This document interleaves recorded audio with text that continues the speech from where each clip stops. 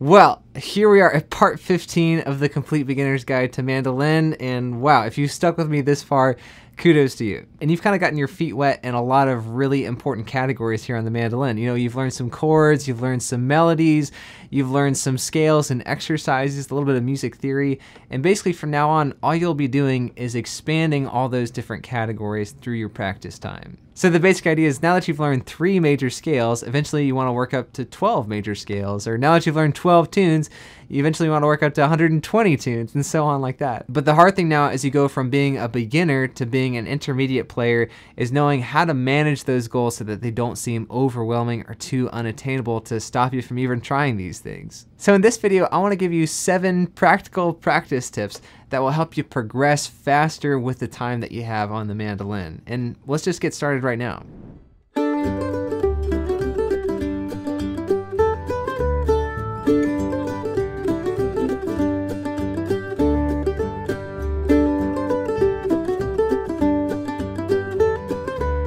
And the first tip is consistency, and this is probably the hardest one of all, but the idea is that you want to try to practice about the same amount of time every day if you can. One of my favorite books that I've read recently is one called Atomic Habits by an author named James Clear, and at the beginning of this book he talks about this fun concept called the aggregate of marginal gains. And that's just a fancy way of saying that if you practice something every day and you get 1% better at that thing every day that you practice, you may not notice that growth in your day-to-day life, but over the course of a year, if you practice every day, you'll get 365% better. Now that math may not actually work out, but the idea is that we're getting better every time we play our mandolin, even if we don't notice it. And if we're playing our mandolin every day, then we have more opportunities to grow and get better. So a real practical way of practicing consistency is just setting a daily practice time goal. In other words, we want to try to practice the mandolin about the same time every day. And obviously life happens and things get in the way of our practice routine, but if we get in the habit of practicing for 15 or 30 minutes a day or even an hour a day, all that practice is really going to add up fast if we do it on a daily basis. So that's a question that you have to ask yourself personally. You know, how much time each day can I devote to the mandolin on a consistent basis? But I think that's really the ultimate secret to getting better. It's not that some people are more musically talented than others, it's just that some people practice a lot more than other people, right?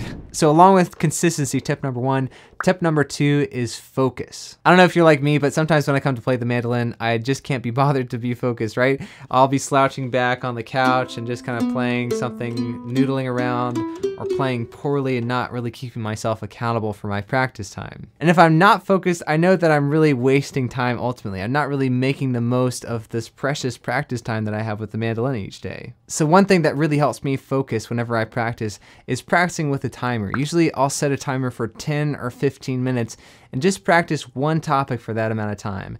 Then when that buzzer goes off, I'll shift gears and try practicing something different for another 10 or 15 minutes. And that's not a hard rule, right? You can play around with the amount of time or what you practice in those sessions, but for me, after 10 or 15 minutes, I start to see diminishing returns in my focus and productivity. And along with this idea of focus is the concept of making every single note that you play count.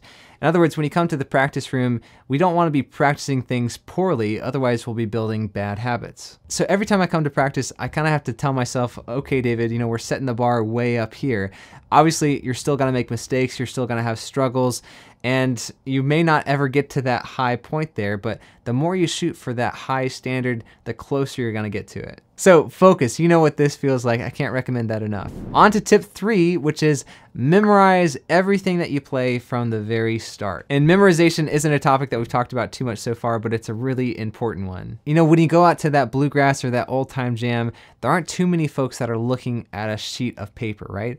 Most of these people have these songs internalized and written on their hearts so that they can play it no matter where they are. I think that's great because looking at a piece of paper sometimes takes you out of the moment. You can't really enjoy the music or look around and listen to what other people are doing in the jam. And eventually down the line, as you learn more about improvisation and melodic variation, you're going to want to change these melodies up in the moment. So you don't want to be tied to a specific arrangement of the melody.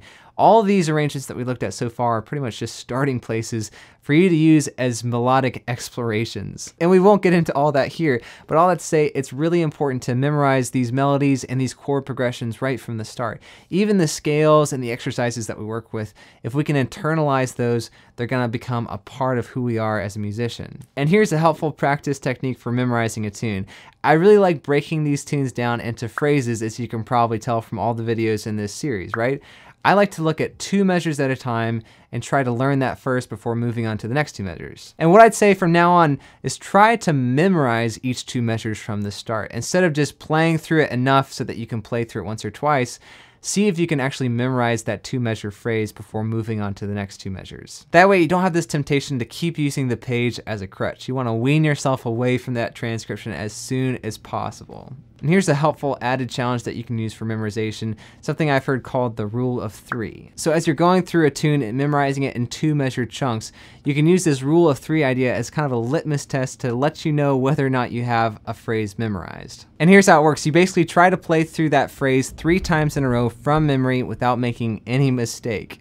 And if you play through it twice in a row without making a mistake, but you make a mistake on the 3rd time, you guessed it, you have to reset the count and start all over again. This way you're kind of adding an extra cost to the memorization challenge, because if you do make a mistake, you'll have to play through the whole thing all over again. And it does help us focus, I think, whenever we use challenges or games like this to keep our interest engaged. You can use that rule of 3 for all the 2-measure phrases in a tune, and then you can stitch the phrases together in 4-measure phrases and try the rule of 3, or in 8-measure phrases in the rule of 3, and eventually you can try playing through the entire tune 3 times in a row from memory without making a mistake. It's a tall order, but it's definitely possible. All right, tip number 4 here is play along with a metronome or backing tracks as much as possible. You probably know this, but as humans, our natural rhythmic tendencies fluctuate, right? We tend to slow down or speed up depending on how much coffee we've drank or what we've had for lunch and stuff like that. So the more we can practice with steady outside references like a metronome or backing tracks, the more we're training up our own internal sense of rhythm, which is one of the most important things we can work on. And to play along with the metronome, I'd recommend just setting that tempo really slow, like maybe setting it at 70 beats per minute here. So once you have this metronome going, you can just practice playing on top of it, right? That click is letting us know where the beats are in the measure and how fast the song is going.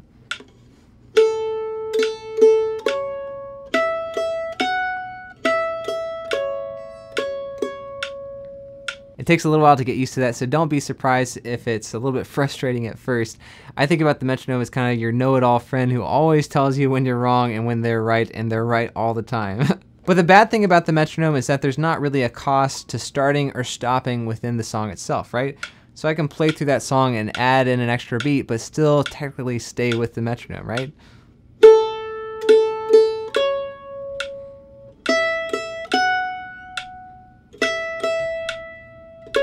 Right? So that's why I really recommend playing with backing tracks, is because you have the structure of the song built into your reference. When you play along with the backing track, you can hear how the chords link up to the melody and how you should line up with the rest of the band at specific points in the song. And that's why I spend a lot of time making these backing tracks for these videos, because I think it's so helpful to hear the song in context and be able to play along with a full bluegrass band with bass, with guitar, with banjo and mandolin, to hear what it sounds like to play in that setting. And of course, you can grab those MP3s over at my Patreon page at the link above, and I've got different tempos for all the songs so you can practice it at whatever level that you're comfortable at. All right, now tip number 5, which is really specific, which is keep a list of all the tunes and all the things that you want to learn. I can't tell you the number of times I've sat down to play the mandolin and have not been able to think of something new to work on. And I'll end up playing something I already know, like Buffalo Gals or something like that. And part of practicing well, I think, is working on new things, you know, expanding our repertoire, expanding our knowledge of music and all sorts of things like that. So keep a list and have it ready at all times. When you sit down to practice, you can go back and reference that list and work on something new that you thought of in the past. All right, practice tip number 6 here is be kind to yourself in your practice sessions, which might seem a little bit of a cop-out and kind of contradictory to some of the stuff I've talked about before, but you know, it's a delicate balance that we have to walk here. So when I come to practice, I do want to set that standard really high for myself, but I also want to be understanding if and when I don't meet that expectation. And that's the thing that you'll encounter as you keep playing music, is that usually your expectations for your musical ability grow twice as fast as your actual natural ability does. So you kind of have to check yourself if you're being unrealistic and you're not able to meet those goals or those standards that you have. And you just have to be kind to yourself and remember to enjoy playing mandolin, because this instrument is fantastic, right? It's so much fun to play. And speaking of having fun and getting better here, that brings us to tip number 7, which is go out and play music with other people as soon and as often as possible. And I know that idea of playing with other musicians, especially as a beginner, can be really intimidating, and you may not ever fully feel ready to actually start playing with others, but it's actually one of the best ways that we can get better. When you're playing with other people, it's a totally different ballgame, right? I've heard people say that you should only expect 70 to 80% of what you've played in the practice room to be able to come out when you're in high pressure situations, like when you're in the jam or you're playing on stage. Which I know is kind of a discouraging idea, but the more you go out and play with other people, the easier this gets, and the better you're gonna get as well, because when you're playing with other people, you kind of have this hyper awareness of what's going on in your own ability. You start to see your weak points a lot more clearly whenever you try it out in real life with other people, and you start to see what other people are doing, and you get inspired to try new things and learn things a lot faster. And if you've never gone out and played with people in a real jam before, no worries, I've got you covered. That's what this next lesson in our beginner series is all about, getting ready for the jam. So stay on the line here for part 16 of the Complete Beginner's Guide to Mandolin. In the meantime, hit that like button, hit that subscribe button, join us over on Patreon. As always, thanks so much for watching, and I'll see you in the next one.